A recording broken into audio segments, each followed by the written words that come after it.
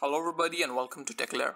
In this short video tutorial, I'm going to show you how to manage the search and watch history of YouTube on your YouTube app inside your Android phone.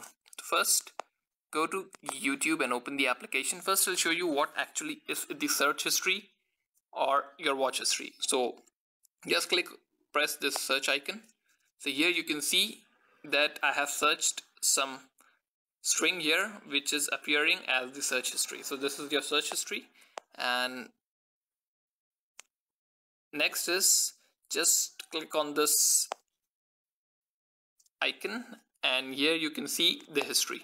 So here you can see I have watched some videos on this, so it is coming inside my watch history.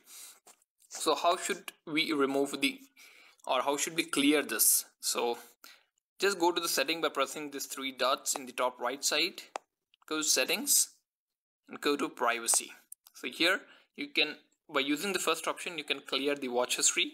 So this will clear the history from all the devices which you are logged in with this account, with this Gmail account, so Google account, sorry. So first click on clear watch history. So this will clear the watch history from all the devices with this account, and second is the clear search history. So you can clear the search history also. So the third and fourth option is like pause watch history and pause search history. So if you enable this, it will not save your watch and search history till this option is enabled. You can disable it once again from this option. So let me close this application and once again go to YouTube. So here you can see if I click on the search, my history is not present, and if I go to my watch history, there is no list in the watch history itself. Isn't it simple?